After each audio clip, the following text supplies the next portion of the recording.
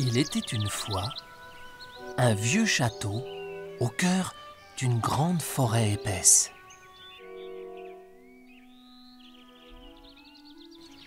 Ici vivait toute seule une vieille femme qui était une maîtresse magicienne. Le jour, elle se transformait en chatte ou en chouette. Mais le soir, elle reprenait une forme typiquement humaine.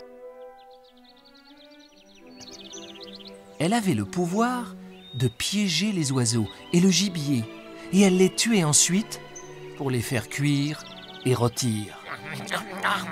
Si quelqu'un approchait du château à moins de 100 pas, il se trouvait contraint de s'arrêter et ne pouvait plus bouger tant qu'elle ne l'avait pas délivré par une de ses formules.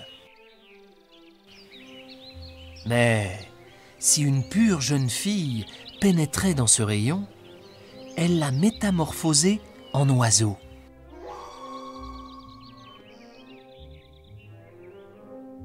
Puis, elle l'emprisonnait dans une cage d'osier qu'elle portait dans une pièce du château. Elle avait bien 7000 cages avec des oiseaux très rares au château.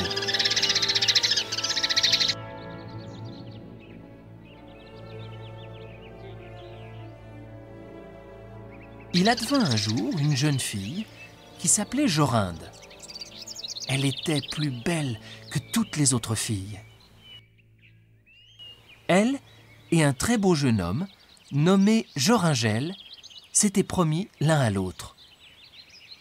Au temps de leur fiançailles, leur plus grand plaisir était d'être ensemble. « Attrape-moi !» Tu vas voir.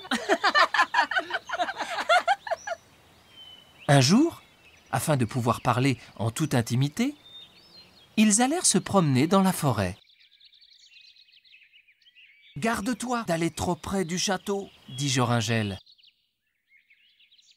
C'était par une belle soirée.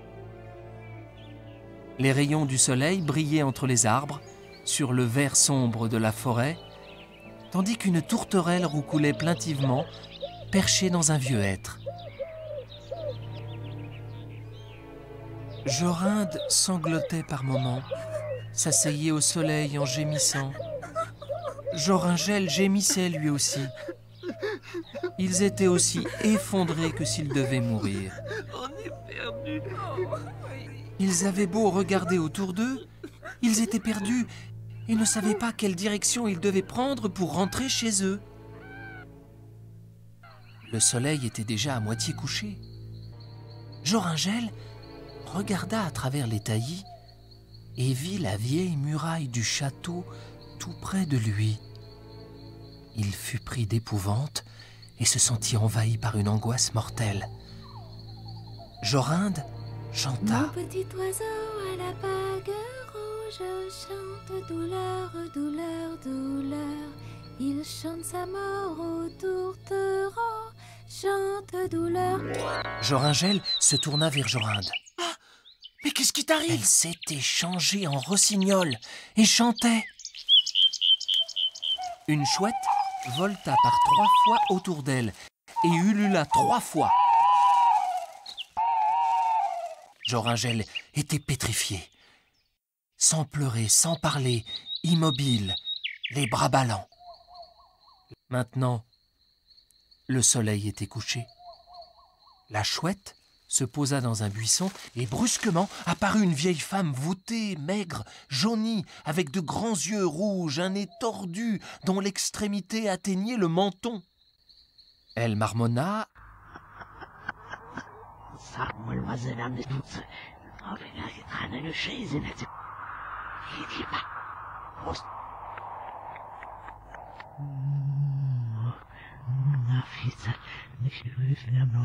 Attrapa le rossignol et l'emporta sur son bras. Joringel restait muet. Rien ne semblait pouvoir le libérer et le rossignol était parti. Enfin, la femme revint et déclara d'une voix fétide. Je te salue, Zachiel. Lorsque la lune brillera sur la cage d'osier, détache-la, Zachiel, au bon moment. Alors, Joringel se trouva libéré. Il tomba à genoux devant la femme Ah, je vous en prie.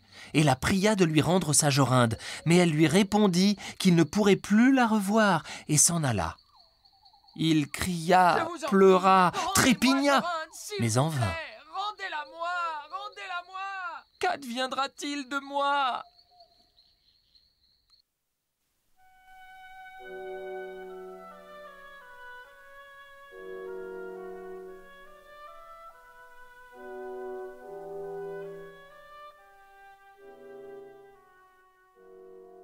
Joringel partit.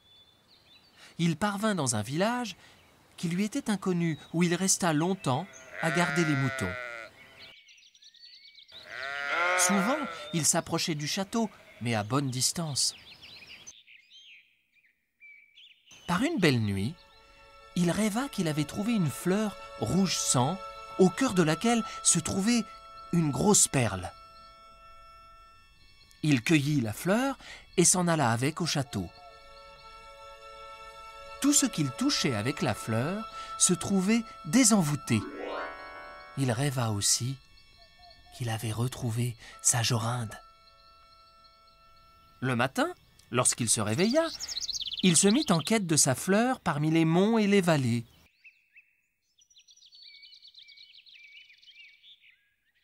Il chercha jusqu'au matin du 9e jour, où il découvrit la fleur rouge sang.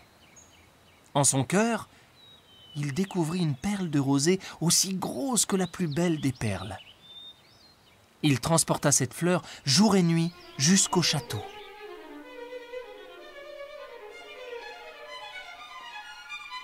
Il franchit le rayon de 100 pas sans être aucunement paralysé et put aller jusqu'au portail. Joringel se réjouit intensément et de sa fleur fit voler en éclats le portail. Il pénétra dans la place, tendant l'oreille, il traversa la cour d'où il entendit les oiseaux. Il s'approcha de la salle où se trouvait la magicienne qui nourrissait les oiseaux enfermés dans les 7000 cages. Lorsqu'elle vit Joringel, elle devint méchante, très méchante. Et avec rage, elle lui vomit son fiel et son poison. Mais elle ne parvenait pas à l'approcher à moins de 2 pas. Sans lui tourner le dos, il s'approcha des cages. Des centaines de rossignols y étaient prisonniers. Comment pourrait-il retrouver sa Jorinde? Quand il aperçut la vieille femme emporter subrepticement une cage vers la porte, il fondit sur elle et toucha la cage et la vieille femme de sa fleur.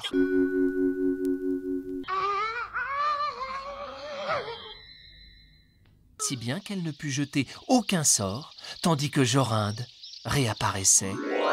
Elle lui sauta au cou, aussi belle qu'auparavant. Dans mes bras, Jorinde. Ah,